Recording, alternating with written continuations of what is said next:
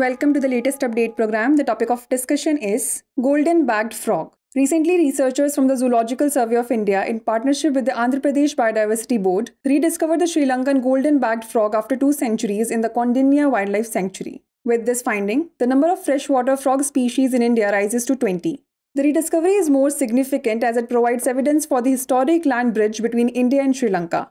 Koundinya Wildlife Sanctuary is located in the Chittoor district, the southernmost point of the Eastern Ghats in Andhra Pradesh. This sanctuary comes under Project Elephant, a country-wide elephant conservation project taken up by the Government of India.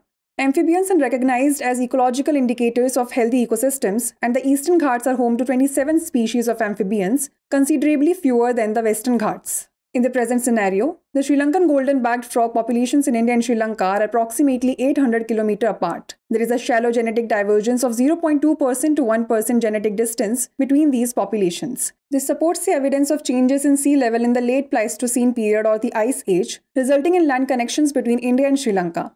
Now is the time to test your knowledge. The question is, recently Koundinya Wildlife Sanctuary was in the news for the rediscovery of the Sri Lankan golden-backed frog. This wildlife sanctuary is located in which of the following states? Tamil Nadu, Andhra Pradesh, Kerala or Odisha? Send the answer to this question in the comment section. Thanks for watching.